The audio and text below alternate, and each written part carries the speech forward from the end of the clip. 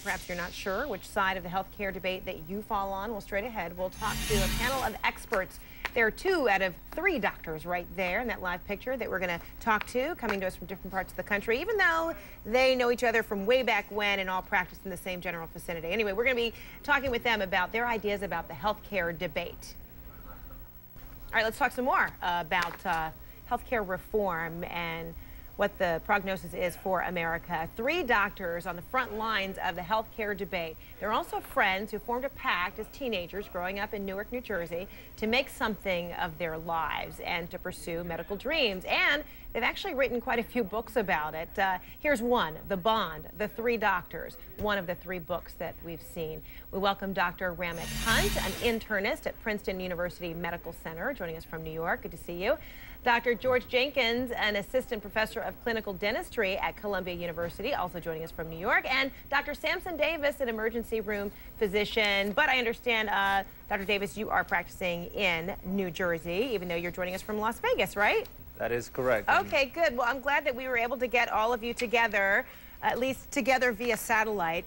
Thanks so much. Okay, well, let's talk about healthcare reform, gentlemen, where we are in this. You are treating patients all the time, insured, uninsured, and you're seeing whether indeed we need to be at this juncture. Should we be having healthcare reform debate? Dr. Hunt, let me begin with you. Is there a great need right now to offer more public assistance for people who are currently uninsured? We're talking about 46 million people, right?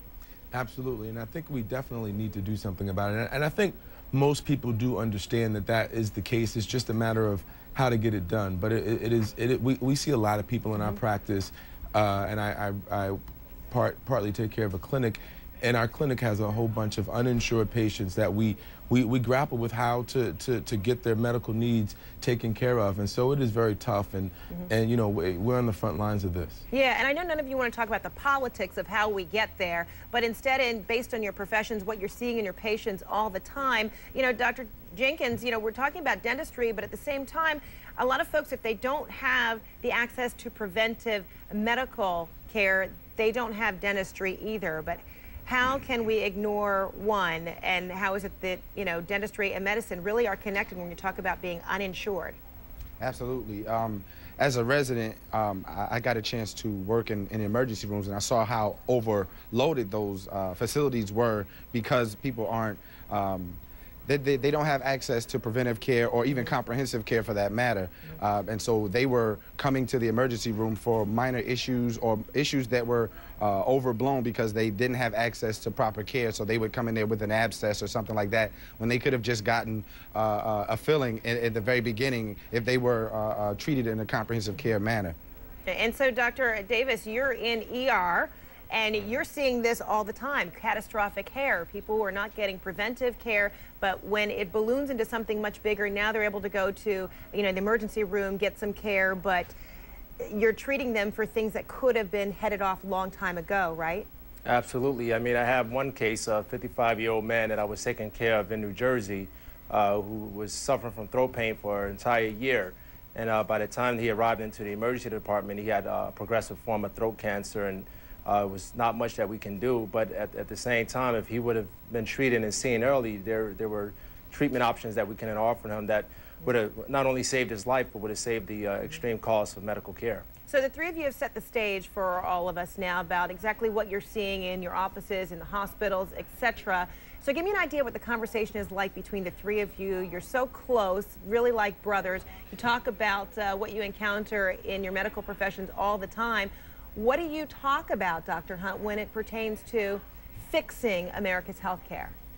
I think we really just all need to chip in and do our part as far. I mean, we like to focus on prevention, and I think we just had a walkathon yesterday where we talked about sickle cell, we talked about diabetes, and a lot of different things, and to try to get people aware and also get them plugged into the system, because you know, right now it's not perfect, but there are ways to get plugged into the system. Like my hospital and many hospitals around the country offer charity care.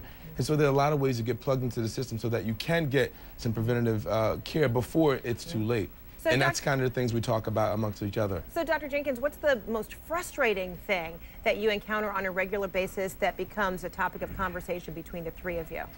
I think just having a lack of care, and when we get those patients who don't have insurance, but as well as I come across patients who actually have Medicaid who don't actually utilize it as much as they should, which becomes frustrating in another sense, because they actually have a way to actually go get the care, but dentistry sometimes doesn't make its way up to the priority that medicine does oftentimes, and it's something that people tend to deal with as opposed to being proactive and going out there. But just having a patient come to you with a need and no idea to how they're going to cover it financially is always just frustrating, and we're always interested in trying to figure out ways to figure that out. But I actually also work with a grant called Elder Smiles at Columbia University, where I was able to treat patients at no cost at all because of a nonprofit sector chipped in. So I think if we as healthcare professionals jump out there and try to chip in, and different sectors, private sector, nonprofit sector, get out there and try to do more